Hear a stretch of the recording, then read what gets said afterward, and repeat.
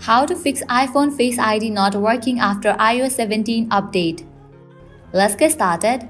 The very first thing you want to do is clean your camera. After you do that, open your settings. Now scroll down, find the option Face ID and passcode. After you find it, open it. Now enter your passcode. Now click on this option Reset Face ID, or you can use this option Set up an alternative appearance. Likewise, toggle off for all these options.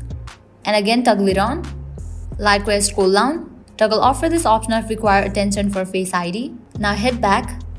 Scroll up, open the option General, scroll all the way down, click on the option Shutdown. Slide this icon to the right to turn off your phone. Once you turn off your phone, again turn it back and check whether your problem has been solved or not. Heading towards next solution, head back to the main page of settings.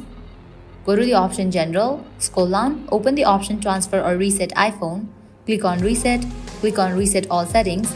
Now enter your passcode over here to continue with the process to reset all the settings. Now heading towards very last solution, you have to first restart your iPhone. For that, press and quickly release the volume up button, press and quickly release the volume down button, press and hold the side button.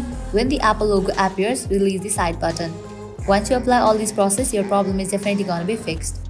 So this is how you can fix iPhone Face ID not working after iOS 17 update.